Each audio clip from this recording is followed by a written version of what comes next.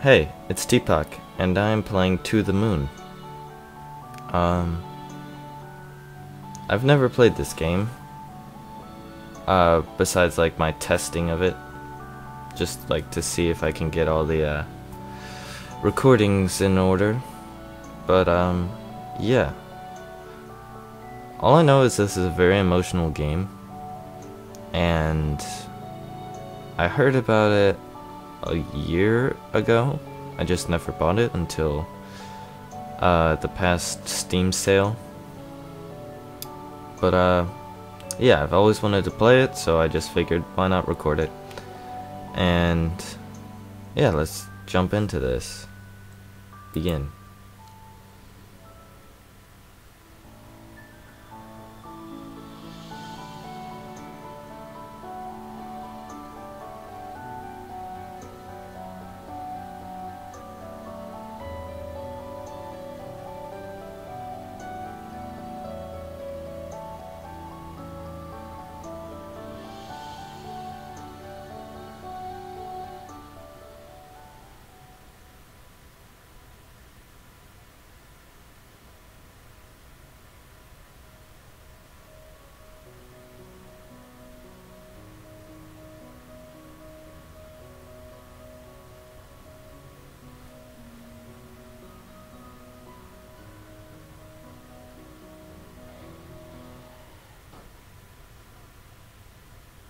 Someone got in a car accident.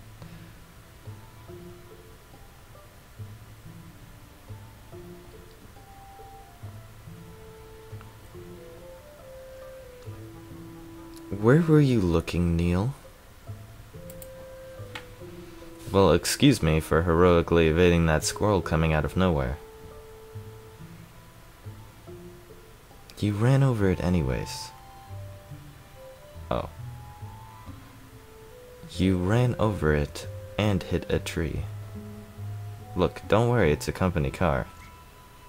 Are you kidding me? The boss is going to kill us. Well, let's just say I was saving a puppy. He likes puppies, right? He's more of a cat person. Why does the world have to be so complicated? Fine, whatever furball fancies, crisis averted. Good, go write that on your report later. Let's grab the equipment from the car and move already.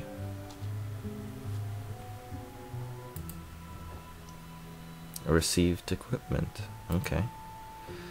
Got the sucker, let's roll.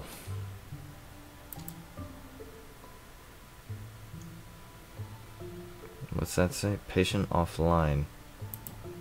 Okay.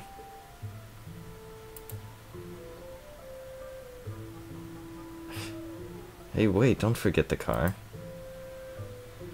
Just wanted to see if you'd remember. Wow. How thoughtful of you. Bird. Wait, who am I playing as now? I thought, okay. I'm Rosalene, right? Wasn't that her name? Who put a boulder here? Maybe it's their security system. Cucumbers. We don't have time for this fluff. Let's try pushing it out of the way. Maybe we could find a tree branch to jack it with? Wait. Or we could just call it a night and blame it on that. Let's just push it. It's not that big. And I don't know why you really need to move it. Alright, on 3. 1, 2, 3. Okay. I don't even... What was that? Not a boulder, that's for sure. We need to get going for now. We'll figure that thing out later. Right. That was weird. It bounced away. Squirrels. We killed your friend.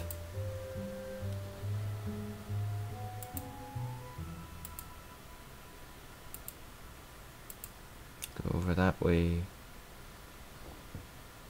Knock, knock.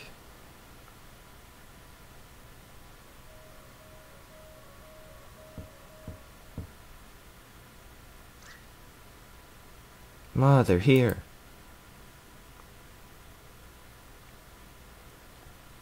Hello.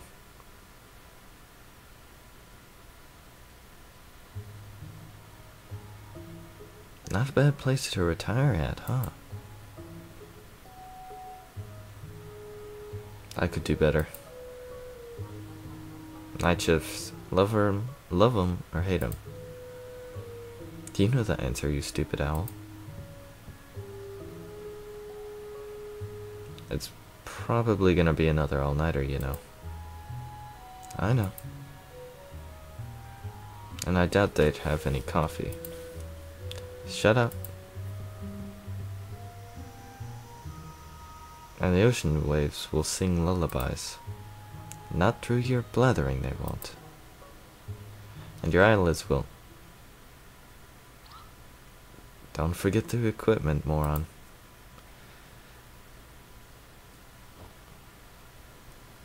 I don't get paid enough for this. I think you do if you can afford a better place than this. Act 1. I never told anyone, but I've always thought they were lighthouses. Okay.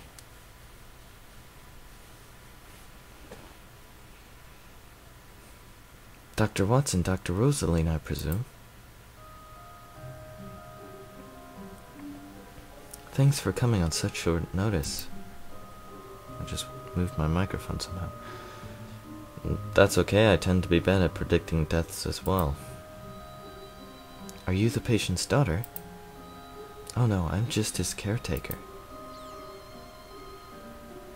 And these are my children, Sarah and Tommy. It's not exactly a 9-to-5 job, so Johnny lets us live here. I suppose this Johnny is our man? Johnny? Listen, if it's a kid we're dealing with, I don't think we're the ones you want. No, he just prefers to be called that. He's upstairs right now with his medical doctor. Come with me.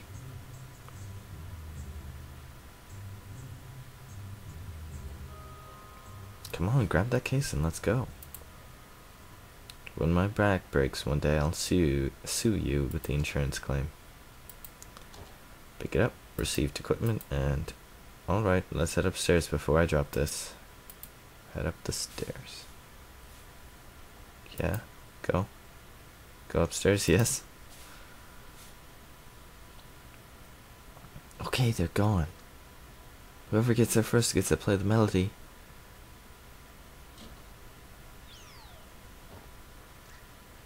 No fair, you pushed me. Did not. Whatever, you get the boring 2 notes anyway.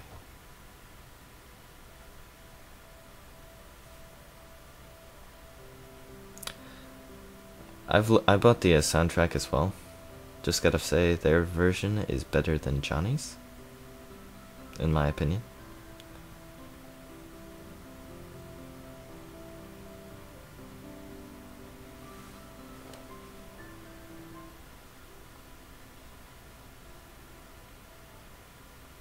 Those kids are pretty good for their age.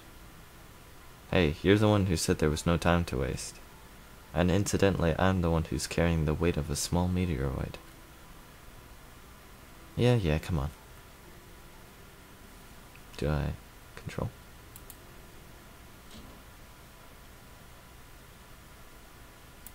Talk to Doctor.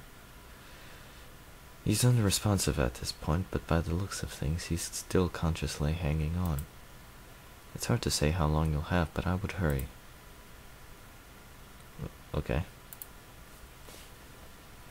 Ready to set up? Yeah. Yes, it'll just be a moment.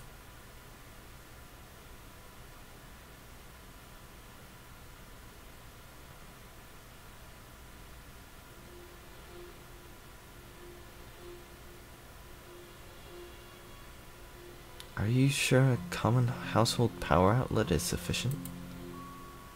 No worries, we're the experts. Oh crap. Standard procedures, just keeping you on your toes. That's fancy.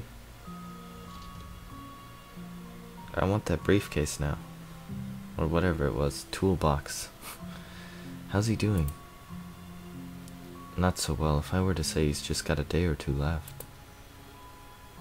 That's plenty of time. So you two can grant him any wish, huh? To try at least. But we always succeed because we're awesome. So, what's the wish? The moon. The moon. The moon. He wants to go to the moon. The geezers just keep getting crazier, huh? So can you do it? It depends. She meant to say yes. Why don't you tell us about our client here? That I don't really know much. Johnny's an odd man. Through the 2 years that I've worked here, he rarely spoke. He worked as a craftsman for most of his life, and his wife passed away 2 years ago. I don't really know many details. I would have known more if I were his paperboy, for Pete's sake. Shush, just do your thing. Well, I suppose if you look around the house, you may find some more info. I suppose Johnny wouldn't mind since he signed for you two. So be it. Alright, which one of us plays detective? Ooh. Gotta say, I like Dr. Rosalene more. So, I'm gonna pick her. Thanks for the offer, but I'm busy leaving a butt print on this chair. Right. Do continue. Tommy and Sarah can show you around. They're probably at the piano downstairs. Let's go. Oh wait. Let's inspect this room. That book looked different. Or not. Okay. I lied. Oh, I can examine a painting. I don't want to talk to him at the moment. Painting of a lighthouse. Painting of a woman holding something yellow and blue. Very specific. A painting of an animal of some sort. Also specific. A casual painting of 3 people. What animal is that? It looks like Cubone, the Pokemon.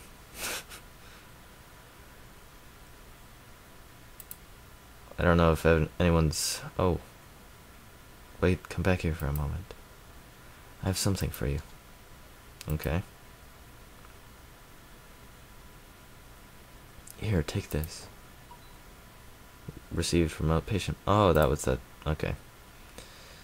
That'll keep you updated on Johnny's status. Thanks. I was just going to ask for it. Oh, did lights go out? Oh, no it didn't. I wasn't going to ask for it. I forgot completely.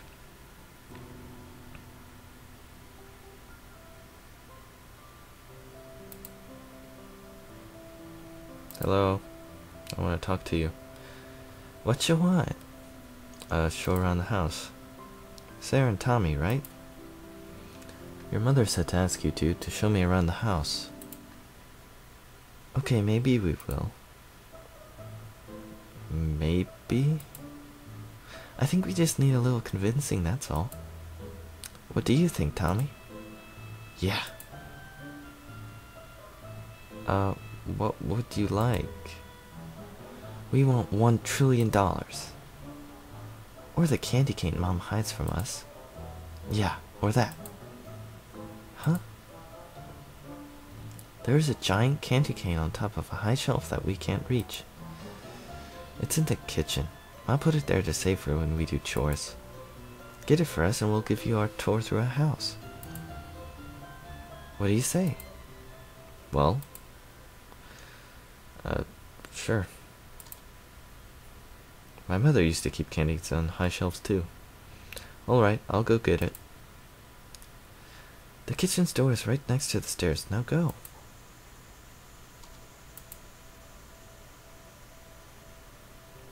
There. Oh, I don't see it. That's a fireplace. Oh, this.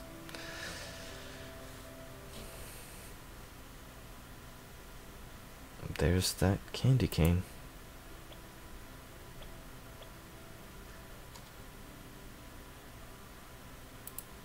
Okay. Oh. Thought I was actually... Okay. Received candy cane. Get the spoons. Terrible calories. Can I put it back? Okay, apparently not. Anything else? What's that? Oh. Turn it off.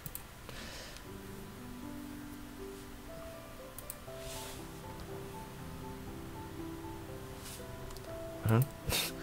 For some reason it's not talking when I want it to. Okay, I got what you wanted, good old candy cane. If you come and give me a tour at this instant, I won't sneeze on it.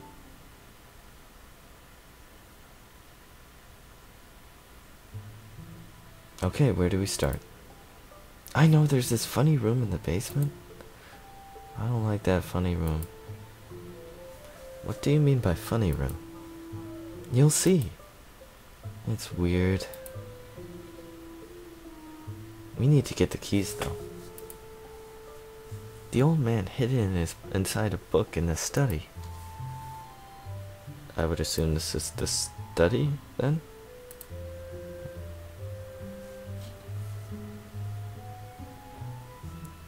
This is the book room. The key to the funny room is in the thickest book on the upper shelf. Okay.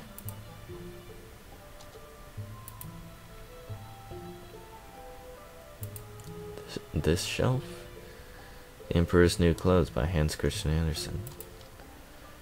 And the colors of that beautiful fabric. I've never seen anything like it in my life. They all tried to conceal their disappointment at not being able to see the clothes. A child, however, who had no important role and could only see things as his eyes showed them to him, went up to the carriage. But he hasn't got anything on, the child said. Don't talk nonsense, his father reprimanded. But the boy's remark, which has been heard by bystanders, was repeated over and over. Yep. Dusk Light. The tale of a girl who fell in love with a zombie who emitted the smell of daisies when showered with gentle sunlight. Ah, that's funny. Let's read a passage. Maybe another year. Received room key. He chose its hiding spot well. Yeah, I would say so. Guys ready to go? Tommy used to throw books at me and call it a book fight. Until one day I threw one back and he needed a band-aid. That's mean. We can open the funny room in the basement now. Well, let's go to the funny room. Oh, that's a room. Didn't even see that. This is the basement. We play hide and seek in here. Turn on the light before you trip over something. That light. Treasure chest. Oh. What's this? What is that? Another chest that's locked. Boxes filled with colored papers. Okay. The cabinet is filled with dusty books. What about this one? The cabinet is filled with unused fine china. Oh, that's the room. Actually, let's look at the bookshelf first, because I think that's it.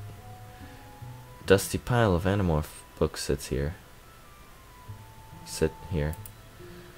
Never really got into those. Door's locked. Open the door with the room key.